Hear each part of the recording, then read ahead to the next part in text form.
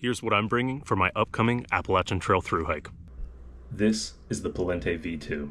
I've used Polente products for years and have been a fan since their original Ultralight Simple Pack, which I also own. And I line my pack with a garbage contractor bag for extra weatherproofing.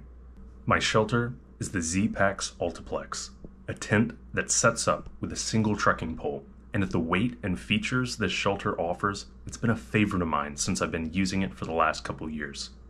The trekking pole I use is the Misc carbon fiber trekking pole, which is sturdy enough and has the length needed to be the frame for my Ultiplex.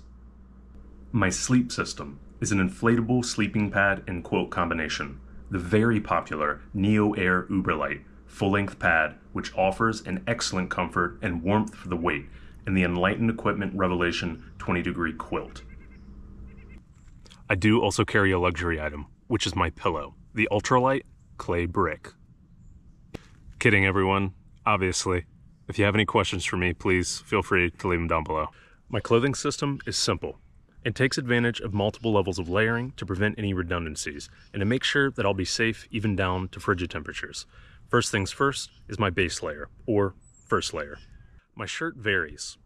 It can be anything from a synthetic or a cotton button-up or even a t-shirt. It just depends on the season and what I can find cheaply. For pants, I use simple running shorts. Really, any will do.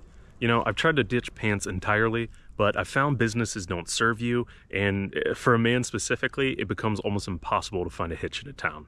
I'll be bringing a pair of thermal compression pants, which I will be wearing every day and sending home as soon as the weather warms up enough.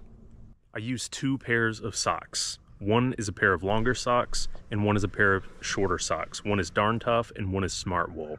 And I have 2 pairs of underwear that I will be rotating as well.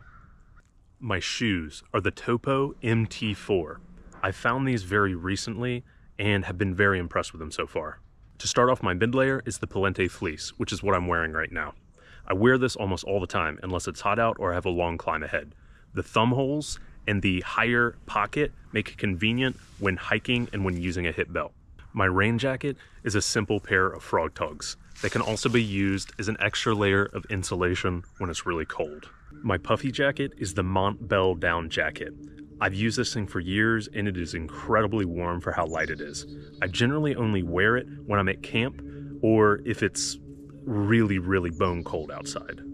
Speaking of if it's bone cold outside, I have a pair of Montbell Tachyon wind pants that I put on when it's really windy and cold if my legs need an extra layer of insulation.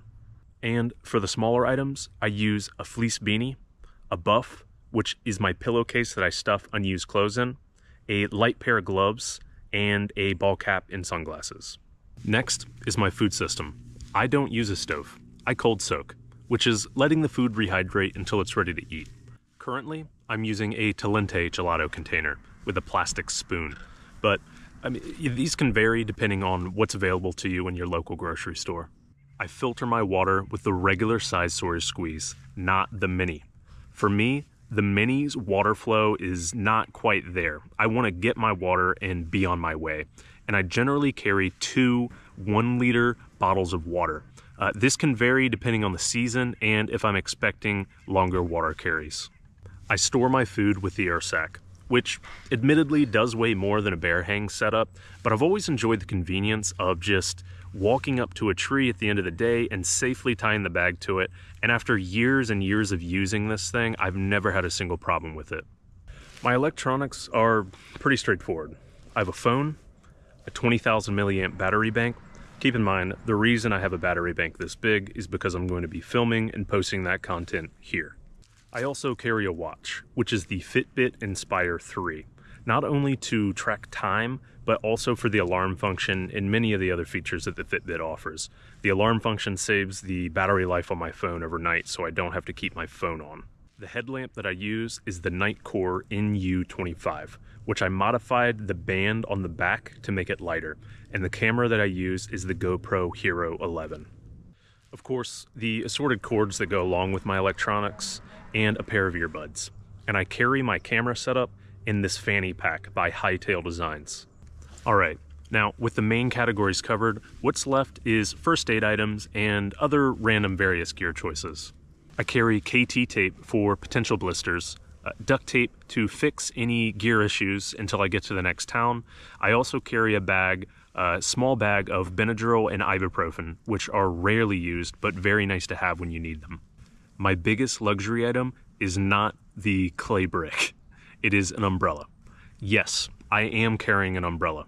In testing, not only is it convenient for freezing rain conditions, but it also makes filming much more consistent in the rain. This is a must-have item for me on the Appalachian Trail because, let's face it, it rains all the time on the AT.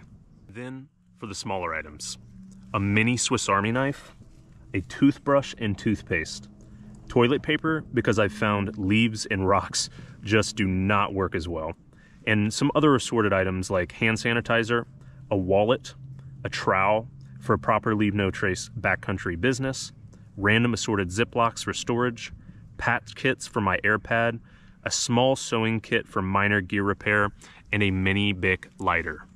And that is everything for a total base weight of 8.9 pounds. Click that subscribe button to follow my future thru hike and let me know if you have any questions and I will answer them.